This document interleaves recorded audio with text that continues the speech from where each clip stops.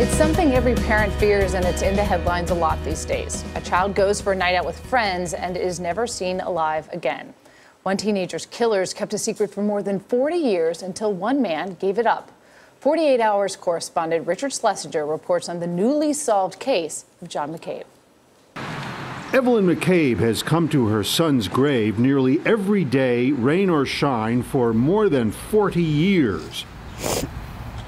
It was September 26, 1969, when she saw John for the last time. I don't think I've had a whole night's sleep since it's happened. If it's not too painful, can you tell me about his last day? Went to a dance, his second dance. John McCabe was just 15 years old, and he couldn't wait for the big Friday night dance. Took a shower, scrubbed his hair, and he didn't shave, but he put his father's after shave on. Oh yeah, he got all spruced up. 11 o'clock I started looking out the window. That's when the dance closes. He should be home by midnight. So I went down to the dance and checked the road, screaming out the window, "John! John!" No John. I started praying at that point. The morning after John went missing, children playing in a vacant lot discovered something nobody should have to see. Which was the body of John McCabe. He had been bound and gagged and tied with rope. Former District Attorney Jerry Leone took on the case in 2007. You go back to the first days after the murder. This might have been a dispute between teenagers. It might have involved a girl. It might have involved drinking.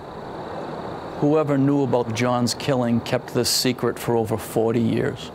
Well, I was a senior in high school. Were you fearful? Yes.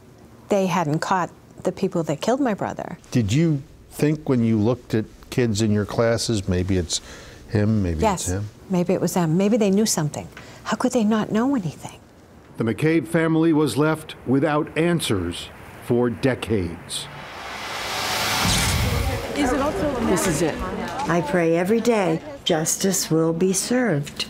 There was only one way this case was going to be solved. Do you solemnly swear that... And how old were you in 1969? 17.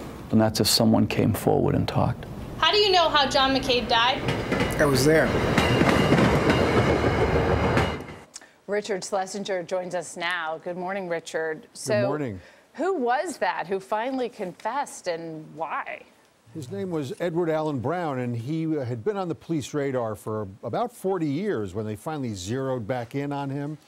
And, you know, we probably never know why. It might have been his conscience. It might have been anything. But he confessed that he was there when two teenagers killed John McCabe way back in '69. What was the motive? Oldest motive in the book, Charlie. It was jealousy, teenage jealousy over a girl. The theory is they wanted to teach John McCabe a lesson. They got carried away and ended up killing him.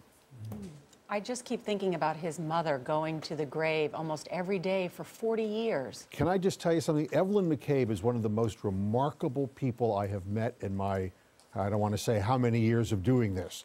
You need to watch this woman. This is she's a model of courage and grace, and she just hung in there and saw this through. Strong woman, strong woman. Thanks, Richard, so much. You can see Richard's full report, The Pact, tomorrow night on 48 Hours.